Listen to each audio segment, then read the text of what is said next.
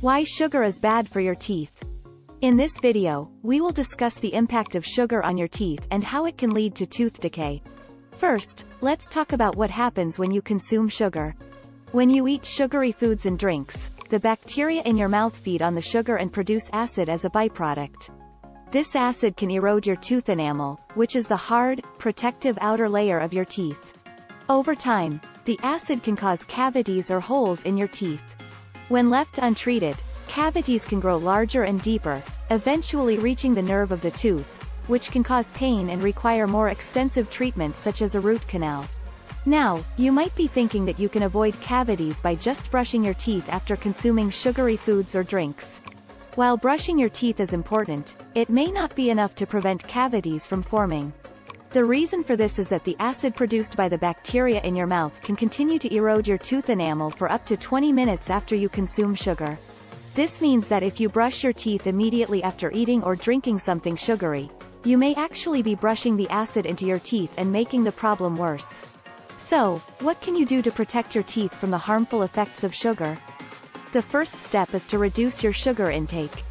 This means cutting back on sugary snacks and drinks, such as candy, soda, and juice. Instead, opt for water or unsweetened beverages, and choose healthy snacks such as fruits, vegetables, and nuts. If you do indulge in sugary treats, try to consume them with a meal rather than as a standalone snack.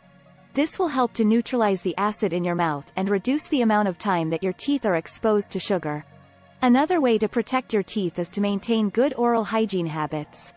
This means brushing your teeth twice a day for 2 minutes each time, and flossing at least once a day to remove food particles and plaque from between your teeth.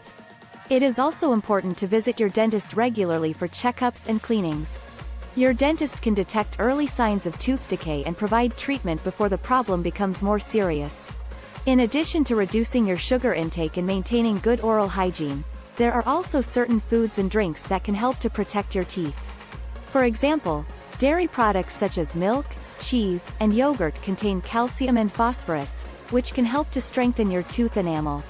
Crunchy fruits and vegetables such as apples and carrots can also help to clean your teeth and stimulate saliva production, which can neutralize the acid in your mouth.